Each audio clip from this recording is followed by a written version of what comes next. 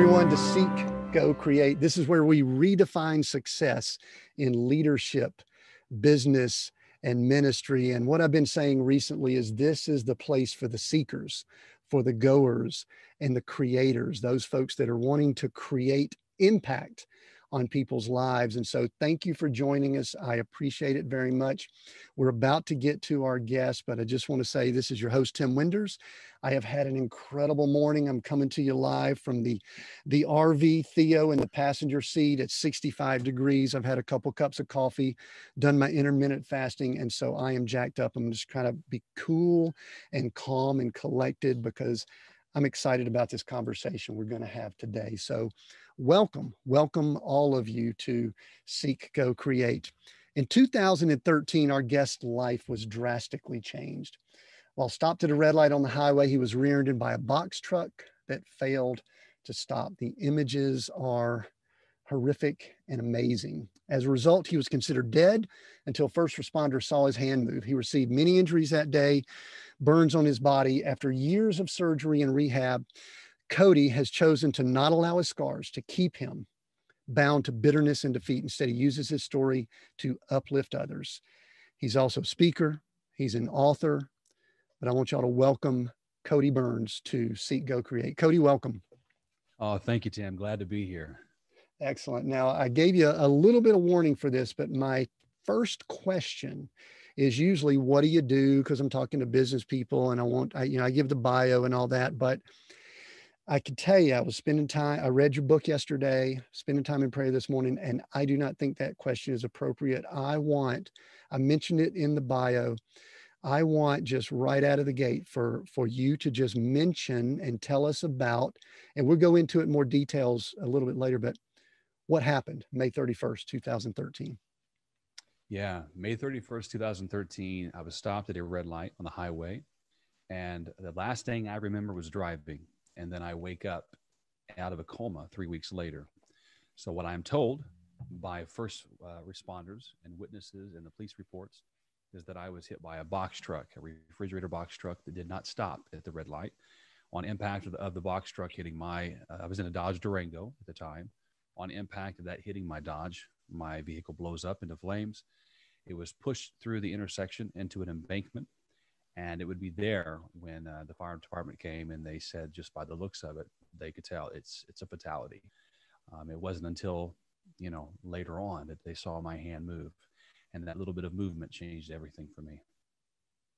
Wow. Yeah. And I actually, from your book, I hope it was okay. I probably should have gotten permission. I think I had that image where you circled that hand that I didn't recognize the vehicle. Truthfully, I tried to look at those images and it was indistinguishable. I don't know if that word is right, but you could not tell that it was really even a vehicle. So, all right. So I've got so many places I would love to go with this, Cody. And again, I did read your book yesterday. So there's a lot of things from that, and we'll talk about that later. I'm going to recommend people get the book also, but I want to back up. And I would love for you to tell people about Cody before that date. And then I think a lot of the value of our conversation is going to be what happened after. But I want to kind of set the stage now before. Can we just back up? I mean, listen, I saw some things, juggler, clown. I mean, come on, juggler and clown in the same sentence? I know, right? Go figure. What are the odds of that? Yeah, no, so I grew up in Southern Indiana, country boy, great family, great community. Everyone in my hometown, I still love them very dearly. It was amazing. What can I say? And at a young age, I went to church, very involved in my church, give my life to Christ at a young age. And I went to a kids camp, let's say about age 11. Oh, well, I'll backtrack and say that as far as the juggling and stuff, my family took me to the circus whenever I was really young. And I remember seeing the clowns, and I'd seen the jugglers. And so to me as a little boy, I was just fascinated by that. And I told my parents, I said, I want to learn how to juggle. And so, they took me, bought me some juggling balls, and I taught myself how to juggle. And, over time I got better at it. But I started using that in ministry because I seen somebody use that. We had a vacation Bible school. We had a clown that came, he juggled, and he preach the gospel. Then it was a kids camp. We also had a speaker that was a juggler. He was actually a missionary. I think he was from Spain, but he had his whole family and he juggled. But it was how he presented the talents with the message, and it broke the ice. It grabbed everyone's attention. And I was like, someday, I knew on the inside, it was like God in that moment said, "This is what I'm calling you to do." And so, as a little boy, I was always very focused on what God was going to, be doing in me. So I was always doing entertainment things. I mean, I would start out doing the birthday parties. I did the fairs, and then, I did have a slight fascination with circus stuff, and so I never did join a circus, but I did a couple dates where you would fly out to a city, do a show, and then you come right back. But after high school, I went to a ministry program. I really felt like God, once again, was just that was the main focus. And so I went there. It was a discipleship program for 9 months, Rockford, Illinois, and went there. I completed that. And then I came back to my home church and became a children's pastor. And at the same time of being a kids pastor, I took additional classes out of Indianapolis to get my pastoral credentials. And so I was doing that full-time ministry as a kids pastor, but also evangelism. And so I was just very active doing things around the country, kids camps, conferences, you name it. So life was going very good, but I was always very focused on the vision and what I believe God was having me to do. I knew that someday, whatever it is that God's wanting to do, it was going to be international. And I knew it was going to be a lot of people. I didn't quite see how, but, here I am 8 years later, since May 31st. I was 23 at the time when all that went down. I was 23 years old, very young. So at a young age, I was very focused, on what I wanted to do. And so here's a question. And some of this I've had to go through with some things, never the type challenge that you did, but I was wired for business and then had a lot of that stripped away. But what I would really like to understand mindset. I like to get inside things that help us change, help us, really make changes in our lives. And I actually know I had someone reach out to me last night, say, I've got a lot of scars. I really want more information and want to listen in when you guys talk. So I hope that she's listening in right now. But tell me about your mindset. 23 years old. You're performing, you're in front of people, you're doing things for the Lord. Probably, in church circles, we use words like calling. I'm a kingdom of God guy. I use the word assignment. I think they're related, but a little bit different. But did you believe that you were walking in the steps and the place and the assignment and the calling that God had for your life at that time? I do, and that's a great question. I love that because I don't often get to go into such detail whenever I do the podcast. I knew that my time at the church was going to be temporary, and because I knew that whatever God was having me or going to be doing, it was going to be traveling. It was going to be more than just a stationary place. However, I was very fortunate to be at a church that allowed me that privilege to go and do stuff like that. But I felt actually right up until, I'd say probably 2 weeks right before the wreck, I was in a staff meeting with my pastor and some of the other pastors, and we was praying over the requests in the church. And I had felt for a while that transition, like something on the inside said, like, you're about to wrap up here. And it was in that staff meeting where I broke down, and it was like God just saying, your time has come to a close here. And so I had told my pastor and informed him. And so it was one of those times. And so I didn't officially step down. We hadn't gotten to that part, but he at least knew what was going to be happening. And then sure enough, 2 weeks later, I get hit by this box truck. And so it was very interesting. I'll say that. Yeah. And the reason that's important, Cody, is that I'm a big believer that our time here on earth is a process. It's not an event. It might be a series of events that sort of define us, but it's a process. And listen, you speak so well in your book about all the questions you went through spiritually. We're going to get into a lot of that here shortly, and the great literal and metaphor that you use about scars that I want to ask you about. But you know, when we believe that there's transitions coming up in our lives, we like to think that we have some degree of control over those.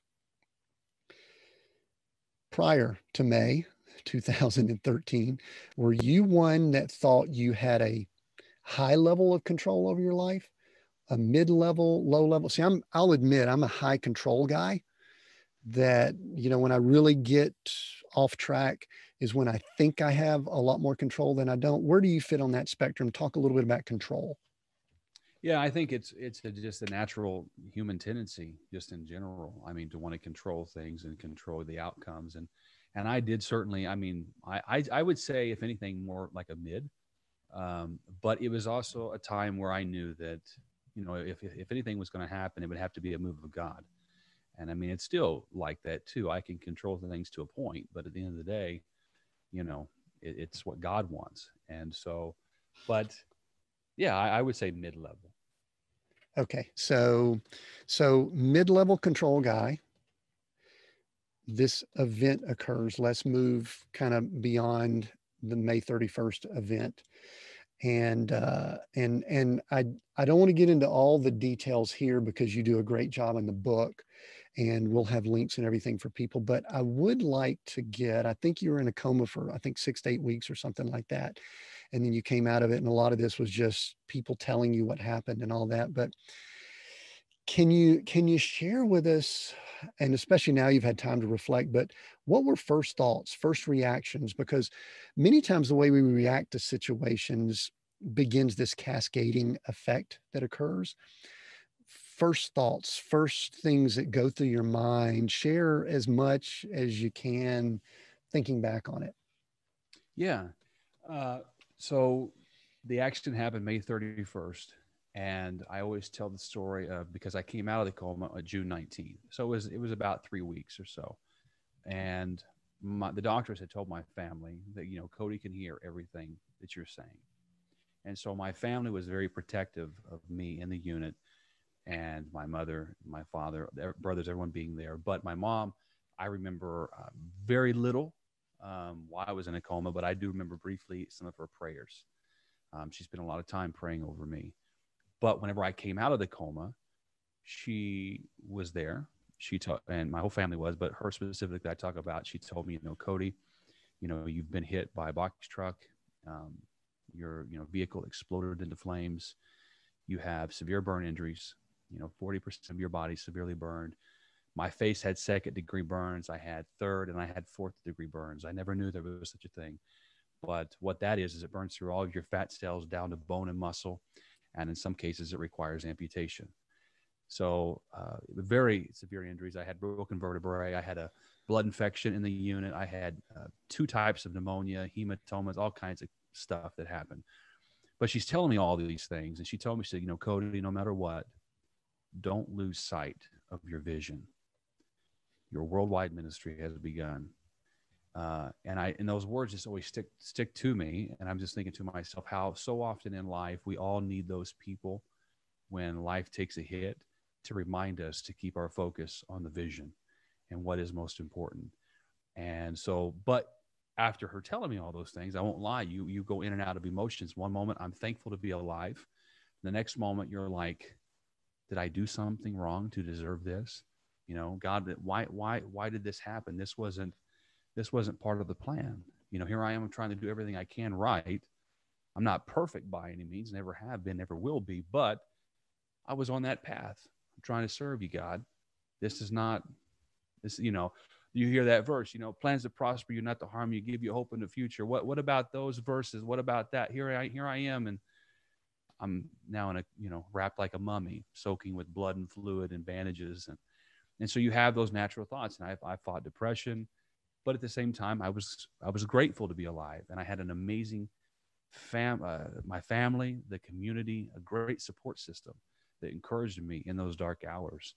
And two, also because news about this spread, the news got a hold of it. My family started a Facebook page. Just hearing the comments and what people were saying, it was encouraging to me to keep going, to keep moving forward. And I had to get to that place of where, understanding that ultimately my vision was to always bring hope to people, the message of Jesus and who Jesus is. And in this life, we're not promised to have it all easy, but we can cling to him when moments get tough. And so that was the message. I was like, all right, I'm going to use this to my advantage. And that was quite life-changing. Yeah. And all right. So there's two questions that I wanted to spin off from that. The first one, you mentioned your mother, and you mentioned growing up, I guess, in a church home. And I'm going to say this, and I want it to come across as sensitive as possible. And I think hopefully my heart will come through.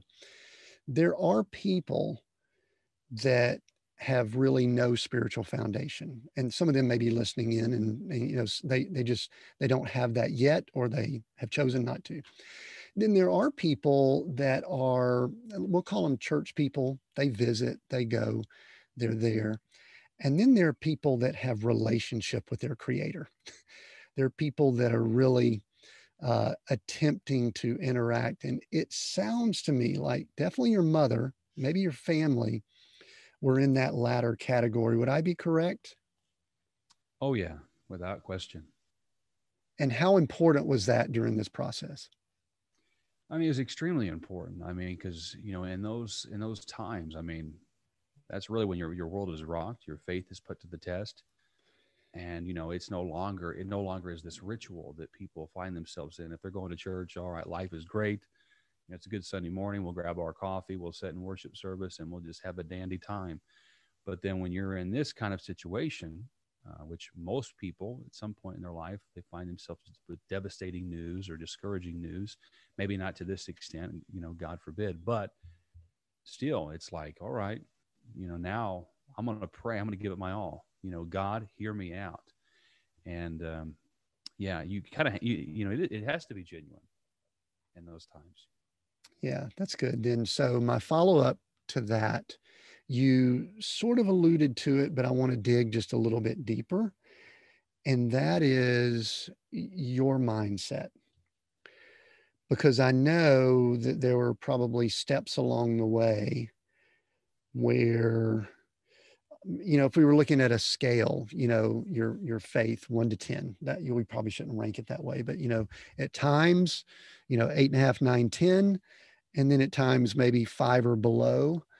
Um, did you ever blame, lash out, cry out, or was it just why? I mean, what were the conversations that you were having with God that maybe you would have rather someone not know those conversations? You know what I mean? Yeah. I mean, I mean, there was some very dark times. I mean, I won't lie. I don't, I never got mad where I would curse God, but I certainly did wonder why. And I got frustrated because I always had this vision to help people, and you're trying to do all these things right, and then this happens. And so it's normal, and I'm so grateful that we have a God that's not intimidated by our humanity. All the people in the Bible, they certainly had their moments. God allows for that, but in the end, He knows our heart, and He will wrap us with His warmth embrace in those moments. And but I had my times where I'm just, God, why don't you just take me? I had those moments later. I remember laying in my bedroom, wrapped up in these splints that they had me in with therapy. I also had to wear a full body, almost like a full body spandex suit. But these garments were they were compression garments. And, I had to be in those for, my goodness, it seemed like 8 months to a year after all this happened, just to help with the scarring. And, day in, day out. And I'm just like, God, just here I am. I'm thankful that I'm alive. But if this is all that's going to be, then Lord, I'm okay. So you go in and out of those emotions, but I certainly did wonder why. That was the big thing. Your natural thought process is, all right, did I do something wrong to deserve this? Is God punishing me? And I think a lot of people find themselves in that frame of mind when tragedy strikes? Yeah, and that's a theological question. You address it some, but I'm going to ask it here because I think someone listening might be asking that same question. So I'm going to throw it back to you and say, was God punishing you? So the way I answer that, I mean, this can get very deep, and Let's there's go. different perspectives. And so in the Christian world, we talk about apologetics. And if anybody is listening or watching this, I encourage you to look up apologetics. And it's basically defending why you believe the way you do. And they address some of these very challenging questions. Now, obviously, we will never know all the answers this side of heaven, but there is, to some extent, a lot that makes sense as to why these things take place. I don't believe God was punishing me. I really don't. And I'll start that conversation by saying what one of my mentors said, Dr. Dave Reaver. He is also a burn survivor. He served in Vietnam. As he was going to throw a hand grenade, a sniper shot the hand grenade and it blew up all over his body. And so, after all this, he has fingers amputated, his face is scarred. You know, it was devastating to him, but he came back to the States, and as his recovery, he dealt with suicidal thoughts, depression, and he was doing a TV. He told me, I spoke with him over the phone, a pastor in Illinois connected us. And he said, Cody, it was on TBN. And he said that Jan Crouch, I guess was the woman that asked him this. She said, live TV. She said, Dave, do you know why God allowed this to happen? And he said, at the time, Cody, he said, it frustrated me that she would ask me this on live TV. And, but he said, her words changed my life. And her words were this: Dave, God did not do this to you, but he allowed it to happen because he could trust you with the scars. And it changed his entire life from that moment on. And he's had a powerful ministry that has reached, I would say, darn near many, many thousands, if not millions, up to this point in his life. Great guy. And so from that, I believe that we live in a world where we live in a fallen world because of sin entering in, and we have the ability to make choices. We have free will. I believe he's sovereign. He is in control. And ultimately everything that happens is because he, says or allows it to happen, but he gives humanity that right to make decisions. We have free will to love God or to not love God, to go to church, to not go to church, to, drive a box truck or not drive a box truck. And so I think about the driver of the truck that hit me. He was operating in free will. Just so happens that day he wasn't paying attention. And because of his poor choice, I had to live with the consequences of it. I don't believe God did it to me. I believe he allowed it. God knew it was going to happen. He also knew that the outcome of what it was going to be. And so I have to trust him. And then there are cases where people say, well, I know so-and-so, they had this happen to them and they didn't make it. They're not alive. And so my comment to them is, what's said in Isaiah is that his thoughts are higher than our thoughts. His ways are higher than our ways. He sees things and he knows things that we do not. He knows our beginning and our end. Just like with COVID-19, he knew it was, he understood everything was going to happen. I remember at the beginning of 2020, I'm thinking, God, why is there not many doors opening? It was a slow start. And then long and behold, here we have it. All this happens. And so we just have to trust him in when it all boils down to. And then two, understanding eternity, going back to understanding that this life is truly a training ground. It's very temporary. There's the saying I love, life is short, death is certain, but eternity is long. Someday we're all going to die. If we live 100 years on this earth, we say, well, that's a long time, but it's nothing compared to eternity. And so when you think from that frame of mind, you understand that everything in this world is temporary. You can be a multimillionaire. You can have all the success and fame that you want, but at the end of time, it's not going to amount to anything. It's nothing compared to the joy and the peace and the love that we're going to experience in heaven in the presence of God. And so when you think that way, even those people that, let's say they don't make it, if their heart is in the right place with God, they're in a better place than what we are. So it's just reframing the entire situation. So I don't believe God did this to me. I believe he allowed it to happen. I believe it ultimately enhanced the vision that he has for my life.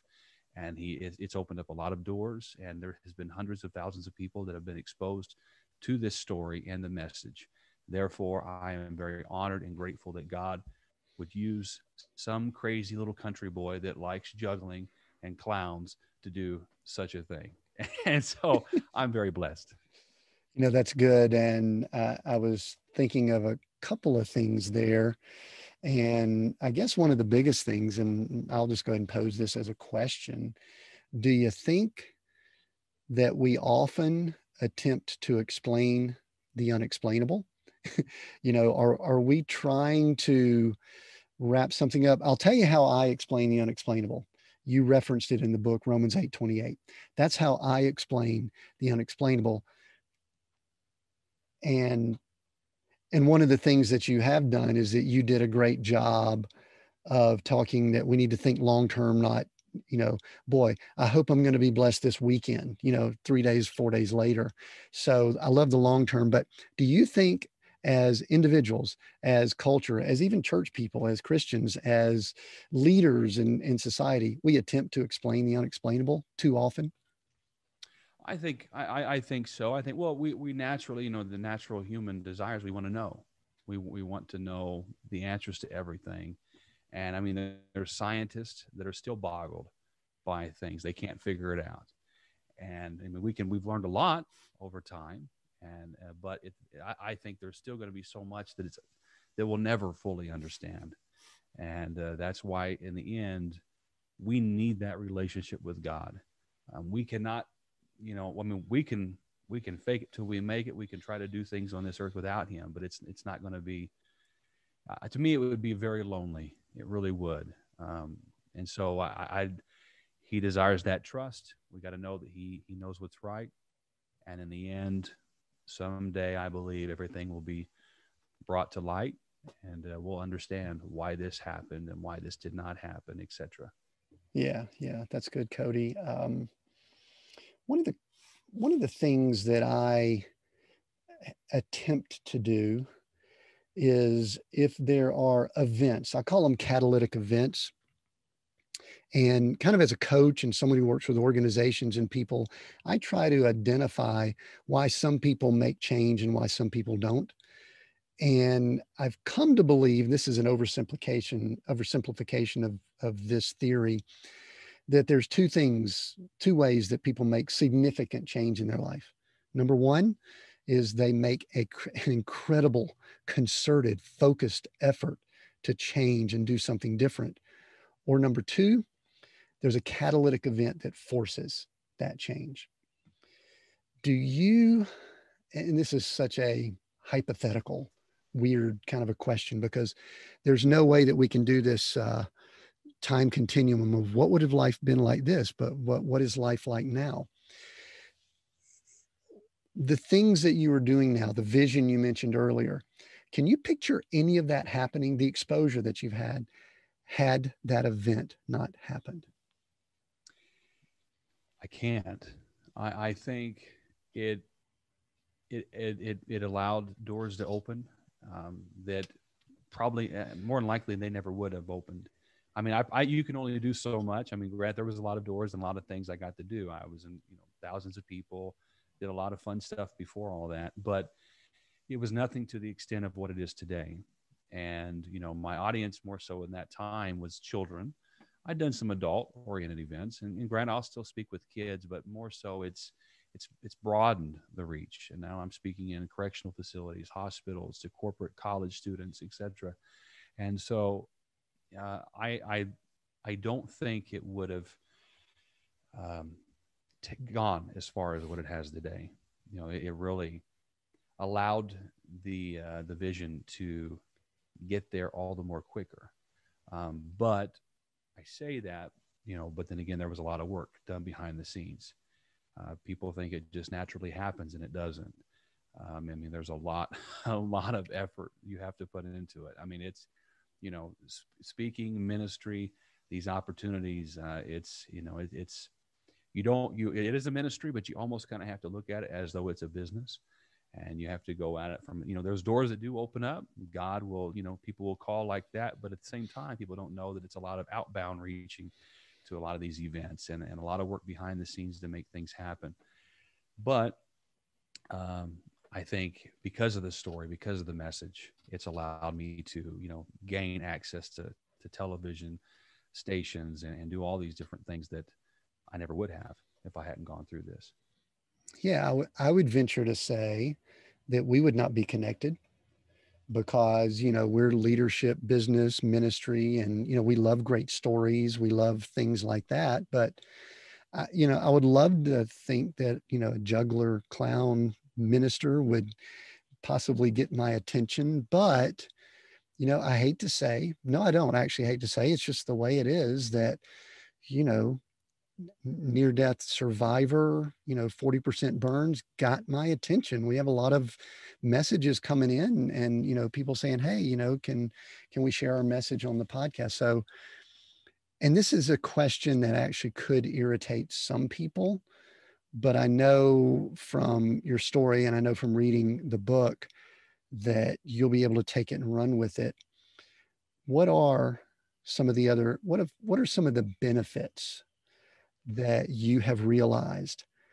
And it could be personal, some things you've learned about yourself. It could be just the fact that you're talking about it, but just go ahead and I'm just going to give you opportunity to list out as many of the benefits of that situation that you went through. And then I'll go ahead and give people a prep. I want to circle back and I want to talk about some of the struggles, victories along the way, because I know there's people listening in that want to hear a little bit more about not just the where you are now, but a little bit of along the way journey. So tell me about some benefits. Yeah. Oh my goodness. There has been so many incredible benefits. Number one, it is the personal growth. You grow deeper in your walk with God and you discover really what is most important in life. And pain, that is that quote of pain is our greatest teacher. And it allowed me to grow and to mature in ways that I wouldn't have if I hadn't gone through this experience. And granted, I always feel I've had an old soul, if you will, but it has allowed me to be a little more old in ways and just more aware. Although I have my moments, God knows, I still don't have all the answers. I have so much to learn, but it taught me a lot. And some of the things that you think should be of concern really aren't. It allows you to refocus. And two, going back to the core of why am I here on this earth? Why am I here on this earth? Who do I want to be? And what do I believe God is calling me to do? And when you get to the core of it, I believe I'm here because he has allowed me the privilege and the honor to be here. So it kind of just sets you in that right frame of mind to be able to go and do the things he's calling you to do. Now, the opportunities and the connections that have came about since this experience, I could write a book just on that. So many incredible people have came into my life, so many incredible opportunities. Like I said, hundreds of thousands of people I've been able to reach. The events that I'm speaking to, the people that I'm networking with. I released the book, and it's done very well. And I know that there'll be more books in the future. And so it's very exciting to see the impact that it's making in people's life. And as much as it's making an impact in other people, I also say that it makes an impact in me. And so it's one of the most therapeutic things. And I think even as, podcast hosts and doing all we are as leaders and in this arena, we feel that it's, well, at least with me, it's like when I get on stage and I'm sharing the message and I combine the story with it and the people are being encouraged. My goodness, that's just therapy. That's adding fuel to my tank. And so, because we need each other. So many benefits. I mean, I could go on and on. Yeah, that's good. But you kind of led into a question that I had that jumped out at me when I was going through the book. And there was a word you used a few times called freedom. That is a word that I put a lot of thought into about the journey that I've been on. And I think you alluded to it, but I don't know that you just bluntly came out and said it in the book. Possibly, I may have missed it because I was reading pretty quickly, I'll admit. But are there any areas of your life where you have more freedom today than you did prior to your accident or prior to your recovery, because aren't all of us really hopefully working towards having more freedom? And I asked that possibly for a follow-up, but I'm going to leave it at that and let you just take that. Does that make sense? Yeah, and so there's the personal side, and then there's the business side of things too. Or yeah, I guess we can say that. I mean, freedom as far as, and granted, it's still a work in progress. You know, we all, and that is very true. We all want to strive for freedom, feeling that sense of freedom, but it requires effort and work to get to that place. And, you know, obviously in our walk with Christ, it's understanding that through Jesus and what he did for us, we can have that freedom from sin. We are no longer a slave to sin. We are free. Him who the Son sets free is free indeed. And so there's that freedom that we gain from him. But from a, you know, I guess as far as a confidence side, there's that confidence in knowing where I don't have to. Granted, I want to, you know, you want to people please, you want to be liked by people, but there also comes that sense of freedom that, you know, in the end, I know your opinion about me really doesn't matter. And so I'm free to be who I believe God is calling me to be. And so there's that sense of freedom. And then there's financial freedom that has came about because of this experience. God has been very good to me. The book's done very well. The business is doing very well. But at the same time, you know, it still requires effort and work on my part.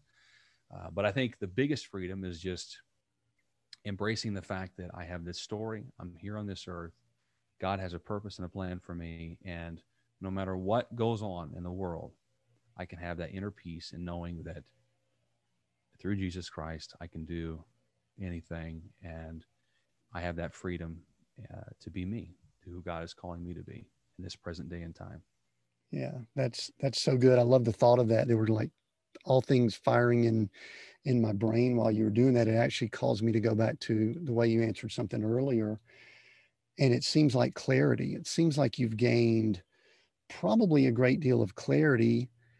And one of the things that's interesting to me is that where we are in the world, I think with an event that's occurred worldwide with pandemic, I think a lot of people are going to get the opportunity. I'll use it as that way, the opportunity to gain more clarity. Whether they do or not is up to them, but I think they're going to get the opportunity. And I love what you said about the freedom of of what other people think, because that really does lead well into the questions that I want to ask about the scars and the title of the book, because we are in a culture, in a society where the way we look and physically is so important in so many people's eyes. And you had this situation that literally disfigured you in so many ways.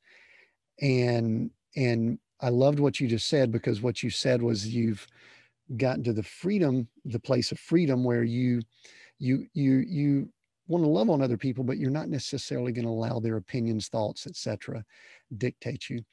Talk a little bit about the physical. We've talked spiritual and things like that, but let's talk about the physical journey that you went on, because you know I saw some of the images, and I'm sure the first time you looked in a mirror, the first time you looked down at your hip or your hands or whatever, it was extremely traumatic. I'm guessing, maybe not, I don't know. Talk a little about the physical. Let's start moving into talking about scars and the way you talk about scars in the book, and we'll start unpacking the book for people. Okay, yeah. Physically, you know, as I'd shared, you know, I have the third and fourth degree burns. Second degree burns don't scar, but still, yet I had about 40% of my body severely burned, and so I do have a lot of scar tissue. My scars can be hidden, although there's a connection there in today's world. Many people tend to hide their scars, and they can do it very well. But in my case, you know, my hands, my arms, I have a couple spots on my lower back. My left side got hit really hard. And then my left leg got really, you know, scarred pretty good. My right foot, and I have a couple third degree spots on my right leg and the back part of my right leg. Fortunately, those are the only places. Very fortunate. But still you're 1 minute you're 23, your body's fine. Next minute, you're now living with these scars and this disfigurement, so to speak.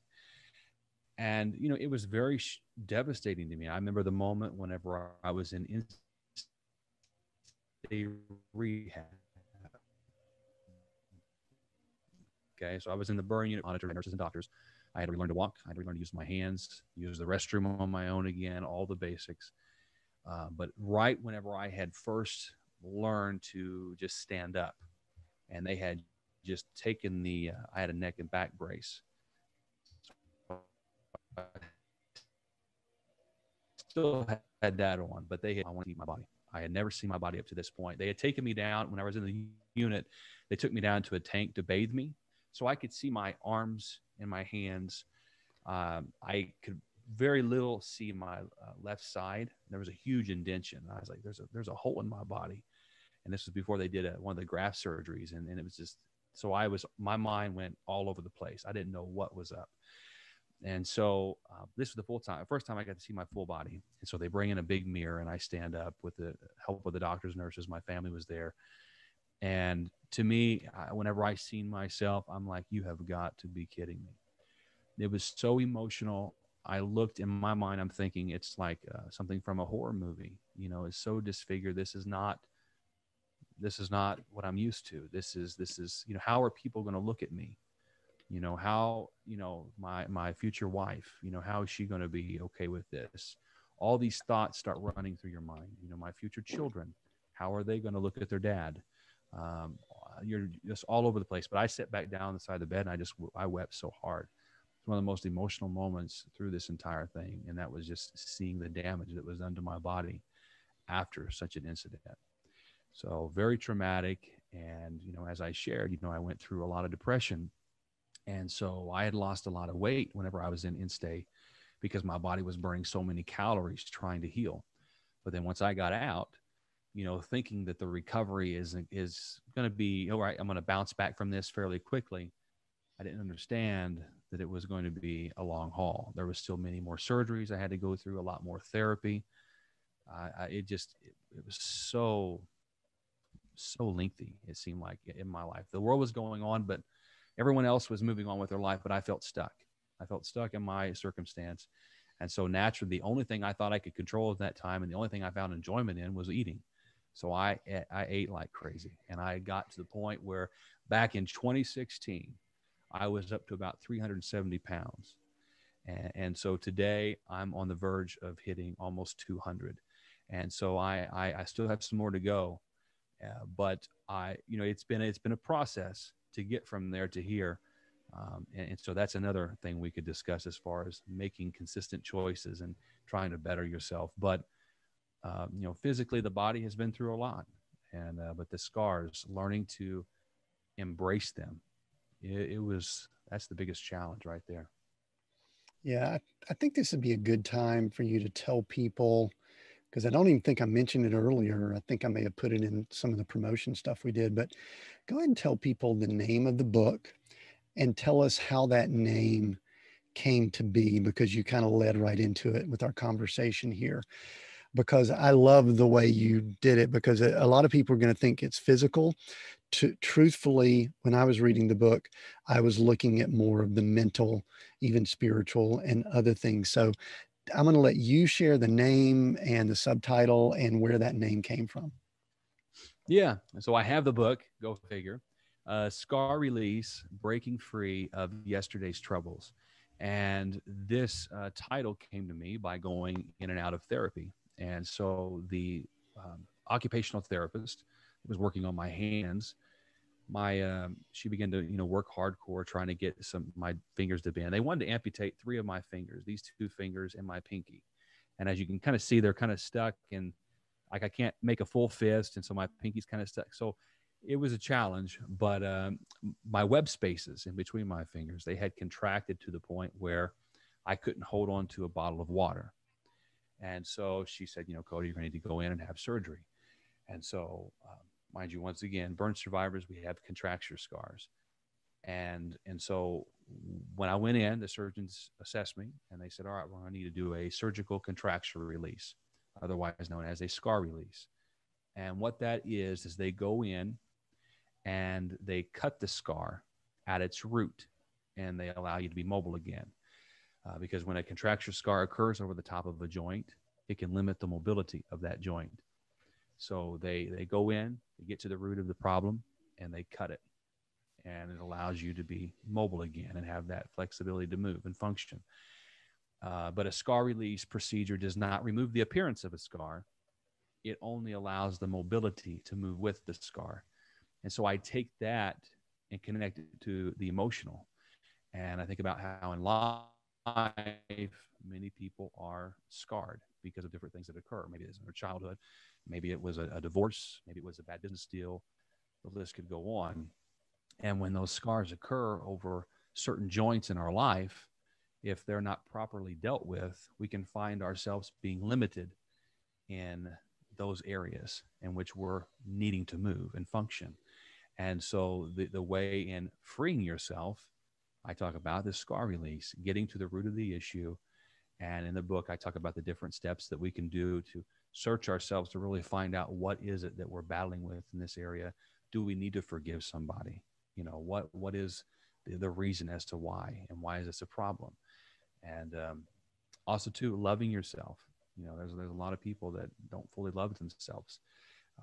And so it can get really deep in that realm. But in short, that's what it means. Yeah, and the whole scar release to me, because as I'm reading this, I'm thinking, oh, well, he's talking about the physical and all, but then the more you go down that, you're really using scar as, I'll use the term metaphor. I don't even think that may not even be the right term. I think you're using it as a descriptive term to describe aches, pains, hurts, ailments that many of us have and probably need to identify. And I do love that reference to the way it's very graphic. Just be prepared, people, for the graphic nature of that, because he just showed, for those people watching the video, your fingers, and when he's talking about those webs, I mean, there's a lot of most likely extremely painful things that have to be done to release that. And I think a lot of people don't want to go down that path. They would rather just, kick a little bit of sand, tuck it down underneath, and just kind of keep going on. But that hinders us moving forward in mobility, correct? Absolutely. Yeah. And people do it because we as humans, we want to run from pain, and we want to run from things that cause fear. Many people don't want to face the problems that they're dealing with inwardly. So they find themselves running from themselves and their own problems. But there's a powerful quote I heard out there that, fear is the one thing that gets smaller as you run towards it. And so the quicker you begin to address the issue, the better off you'll find yourself. Yeah, that's excellent. And, there's so many things we could pull in. It's like, what? You don't necessarily go in and do that scar release by yourself. It's not a self, you had professionals, you had people that helped. And I think, that's really, really, really cool and good. So there's a few things that I would love for us to do here. Um, and I mean, I guess I want to ask, I always like to ask people that have written books about the process, because I've just finished writing a novel myself, and I actually thought, oh, this is to do this for so and so. It's going to be a blessing here, and I do think that's all part of the formula. But I like to people, especially people through situations like you've been through, to say, what was the writing process like for you, and what did you learn about yourself during that process? Oh, that's a great question. Yeah. And, I never really seen myself writing a book, but a lot of people, they're like, Cody, you need to write one. You need to write one. And so I just began doing it. And, they say when you're first starting, just, write anything and everything. And so I instantly start writing out stories. And then from there, I'm like, how can I take this story? Because I wanted to write the book. It's not about me. I'm sharing my story through it, but it's truly about the reader. And even whenever I go speaking at places, there's this thing of like, oh, it's about Cody's story. And it's really not. It's about the message that's being delivered to help you where you're at in your life. And so I wanted to write the book in such a way where I'm using analogies, metaphors storytelling to get the point across. And so then I started connecting the dots. All right, how can I use this to share this message? And so I had multiple editors. I hired a developmental editor. I think that she was out of Colorado, and I don't know how many words I had, probably 50,000 words. And I was so proud. And then she gets the book, and then she sends it back to me, and she cuts out like 20, 30,000 words. And I'm thinking, you've got to be kidding me. So it's just too redundant. This is too much, too wordy. And so the book, and so today, like the book is, I don't know how many words it is. I mean, it went through more editing and multiple editors. It took a lot. Uh, it's not a big book, but it's very conversational. I'm very proud of it. It's the first one. I believe there will be more in the future. But writing it was very therapeutic to me. It allowed me to really go back to those moments and just think to myself, what was those thoughts in this moment? And really try to remember some of the stories. And out of those stories, what is the messages that not only do I need to remind myself of, but others as well. Yeah, and that was good. You actually used a word I was about to ask, is what was the therapy or the release for you during this process? Because it really was, it not necessarily just a pure, this is what happened, A, B, C, D, E, F, G, but there was a lot of those things that are filled in for people that might be listening in and say, I want more details about, what the recovery process was, what the rehab was like. They could find that in the book. We won't go into that here, but I did love the emotional. I did love the spiritual. I did love those aspects. Kind of always joke with people. I kind of like to do 2 or 3 encores. So I will say many times this is my last big question, but it's not that I'm lying. It's just other things come to mind. But one reference that you brought up in the book was the story of Joseph from the Old Testament, which a lot of us, very similar to Romans 8:28, which God will use all things for good for those that love him, for those people that love him. But Joseph is also a story that many of us latch onto that go through stuff. Talk a little bit about, I'm going to have 2 things as we wrap up here, Cody. So I'm going to go ahead and I'm going to bring us into the landing strip here. Talk a little about the story of Joseph. And then Cody, I'm going to allow you some time to speak to whoever might be listening in here via video or the live or the podcast that has gone through some stuff and they're struggling. They're hopeless. They have that either that dark place or depression or whatever that you talked about earlier. So Joseph, and then I'm going to allow you to just look right in and speak directly to someone who's going through a very difficult time and they're wanting some answers. Yeah. Yeah. I love that. Thank you. Well, with the story of Joseph, I mean, Joseph was given a vision. God showed him what was going to be happening in his life. And however, there was such a journey getting from point A to point B. And this journey was, he would be in a place of high authority and, very well off. And, also his brothers being in the picture too, where they would be bowing down to him, different things. And so, but Joseph had shared this vision and, it caused some conflict. And his life took an interesting roller coaster ride. He ended up going into prison. He's thrown into a ditch, then taken into prison, and it was a lot of ups and downs. But ultimately, it was in those painful moments that put him in the position that he saw himself being. And so, taking that story and combining it to even with what I have gone through, I have seen that the pain, I always had this vision. I knew it was going to impact a lot of people, but there was going to be a lot of pain before I would get to that place. And still, I know that life is a constant. I'm certain I'll have many more painful moments. It's just part of life. But to see that vision fulfilled, it took me a long time and a lot of pain to get there. And so I say all that to say this, that look at the situation. There's a couple different ways you can look at it.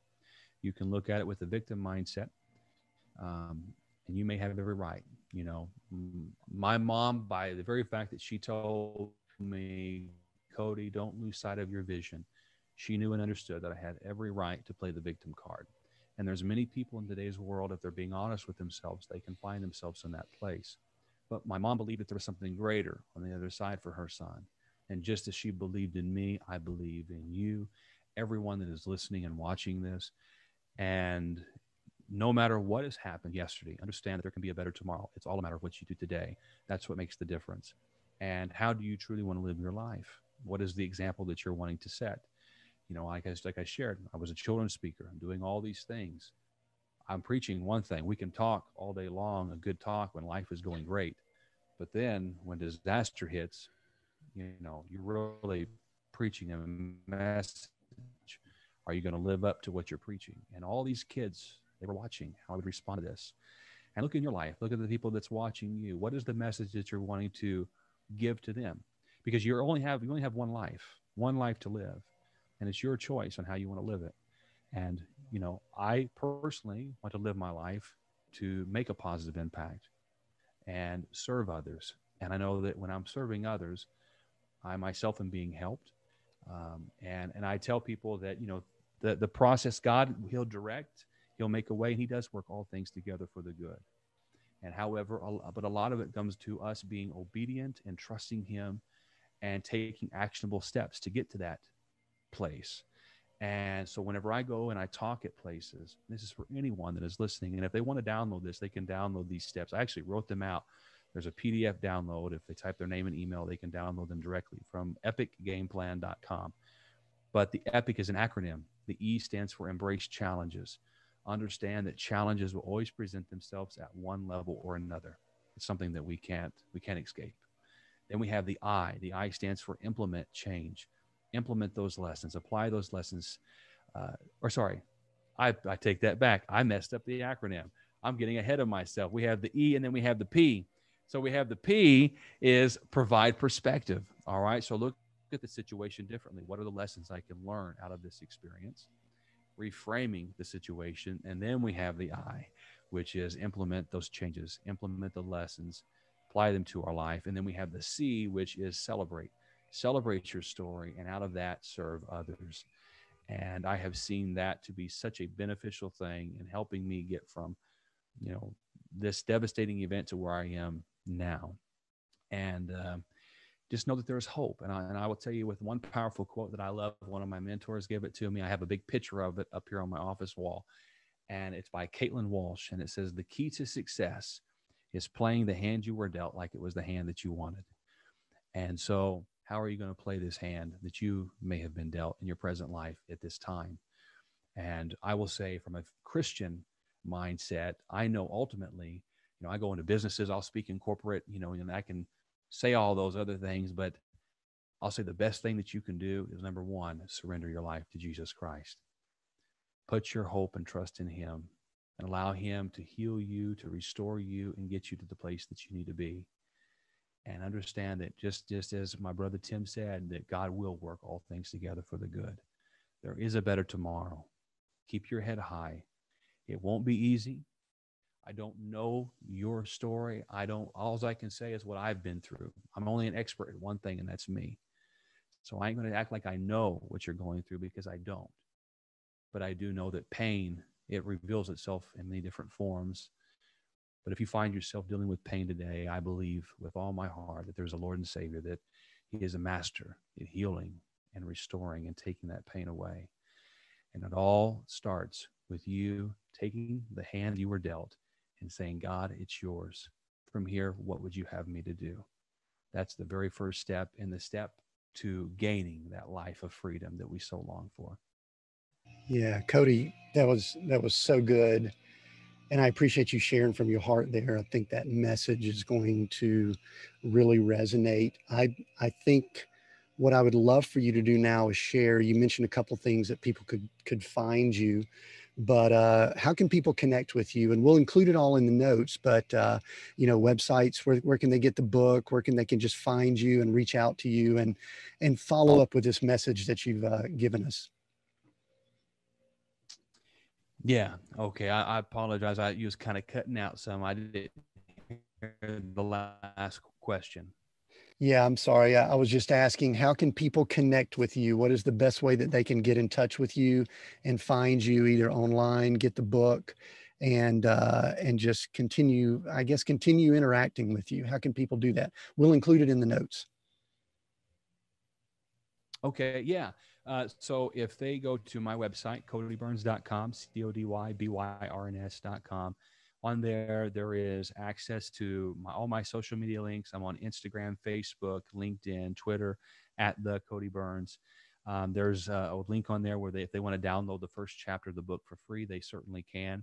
If they want the steps that I just shared, epiclifegameplan.com, put your name and email in. You'll be able to download it. It's a 10-page uh, informative sheet, really just free, that you can use both in your personal and even in your business life. It's helped a lot of people. People tend to love that. If you want my email, feel free to reach out, info@codyburns.com. I'd be more than happy to connect. Thank you for that, Cody. And I so appreciate you sharing. I knew that this would be a fun conversation, and it has. The only thing probably is that we can continue the dialogue, so the thing I'd love to do, last question I like to ask, is the title of our show is Seek, Go, Create. Three words that you may be able to guess the origin of some of them and kind of what it means. But I like to ask guests as a final question, which one of those words jumps out at you and why the most? Which one resonates the most? Seek, go, create. And I did not give you any prep for this, so this is going to be totally. We're going to get it, aren't we?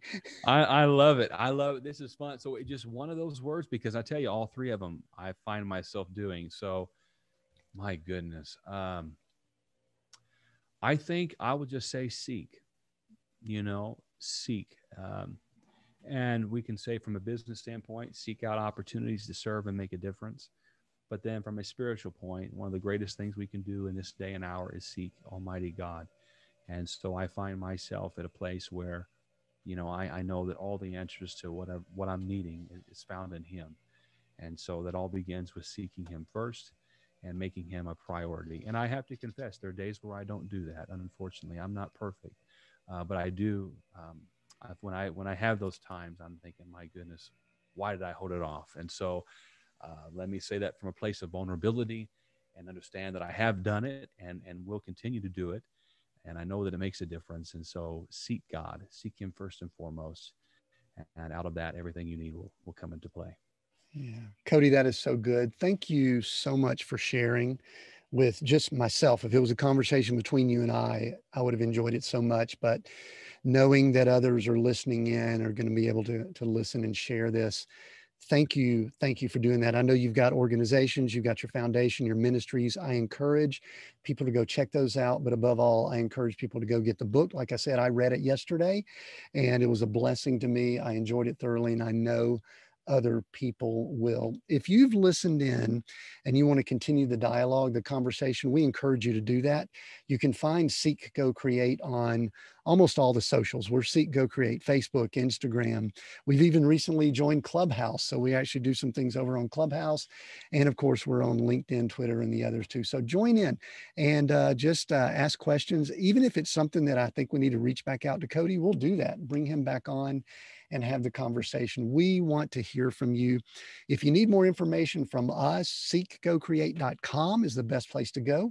We encourage you to do that. Make sure we've got your best email address so you can stay connected. And until next time, when we have another great conversation like we did today, I just ask and pray that you be all that you were created to be.